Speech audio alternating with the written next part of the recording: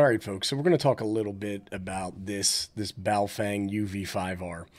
Reason being is that when I do tests with the TinySA and test for spectral purity or harmonics, everybody says, can you do a test on a Baofeng UV-5R? We've done some tests on Baofengs, but I don't think we've done this model specifically, so we're going to go ahead and do that. I do want to explain that this is a very old Baofeng. It's at least 5 years old. It's probably older than that. I've had it sitting here for about 2 years in a box, and when I got it, it was what you would call relabeled old stock. So I'll do a zoom here so you can see it, but there is an FCC ID, and originally many of these did not have them. I believe if you look this FCC ID up, what you're going to see is that it is for Part 15, which is harmful interference, to other electronic devices that are nearby. It has nothing to do with being certified for use as amateur radio, but that's neither here nor there or something we're going to debate. But one of the things that you can see is that there are two different serial numbers on here. What happened was that a lot of this old stock got re-stickered with the sticker with the FCC ID, but now I don't know what the rule is around having serial numbers, but this particular Baofeng has two different serial numbers. So I was sent some of these, not this one, from a company, and I told them I wouldn't review it because to me this seems kind of greasy, kind of shady, and speaks to kind of gray market, black market Baofengs. All of that being said, this is the one we're going to hook up and we're going to test. So stay tuned, and I'll show you how we're going to set it up for the test. Okay, so here's our TinySA, and I have a USB-C port coming through here because we're going to do the display on the computer. It makes it a little bit easier to see or read. And I want to mention that what we have here is we have a coaxial cable going into the low port of our TinySA, and this is set for low in. And then I have a 40 dB attenuator in place. And what this does is it reduces the strength of a signal by 40 dB. And we put that here in line with our coaxial cable here, which is going to connect to our Baofeng here. But the reason we put this in place is that the Baofeng signal would be too strong to pipe it directly into the TinySA. We're going to be operating this on its high setting, which is allegedly 5 watts. So all I got to do is just connect this up and then turn it on. Frequency mode. And then we're ready to go. Let me get the screen up from the computer. Okay, so what everybody should be able to see is right about here, the screen capture for the TinySA. So this is my first time doing this, so we can enjoy this moment together.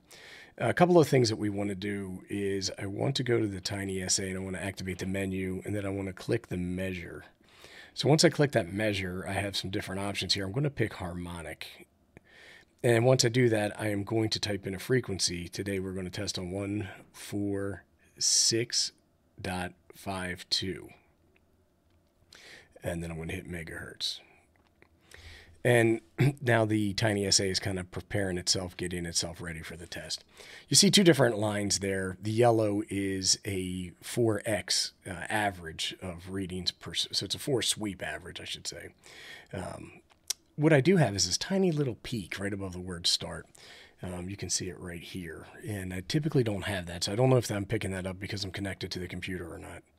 Okay, so what we're going to do is we're going to go ahead and we're going to click this. Now, we're roughly 150 megahertz. So 150 megahertz plus 150 megahertz is 300. Plus another 150 takes us to 450. If you look on the lower right-hand part of the screen for the TinySA capture, you see our stop frequency is 350. So we are only going to get the fundamental or the first harmonic and then the next harmonic. We're not going to be able to go deeper. But we will be able to see adjacent spurious emissions, so that's exciting. So let me go ahead and I'm going to key this up and we'll see what happens. And we're getting a bunch of stuff here, and that's no good. So what it's seeing for our harmonic is actually a couple of spurs away, and it's only negative 34 dB down. And when we look at negative 34 dB down, that doesn't meet the requirement where your harmonics or any spurs need to be at least 40 dB down below the fundamental. So let's go ahead and drop that out. So what I wanted to do is I wanted to show that not all Baofengs are bad, so I'm going to hook up some other ones. Stay tuned. Okay, so what we have now is a UV-5RE+. And my first ham radio was either this one or another one that I have. I bought one, and a couple weeks later, I bought another one. So let's go ahead and get this baby turned on. And we're in frequency mode. I'm going to go into the menu real quick, and I'm just going to make sure that we are on high power, which you can see here, TXP high. So we are. So let me exit out of there. And let's go ahead and key this baby up and see what we get. Holy mackerel. Now, what's different between this one and the other one that we saw is a lot of those frequencies or those spurs or whatever you want to call them did drop down, but they're not dropping down on this one. And you can see number 1 is our fundamental, and then the harmonic we're seeing is labeled 2. And if you look at the data table at the top of the TinySA screen capture, you can see that that one is 46.9, 47.12.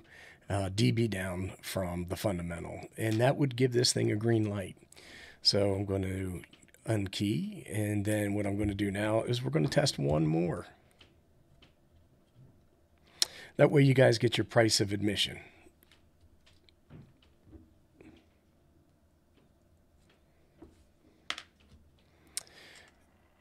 All right.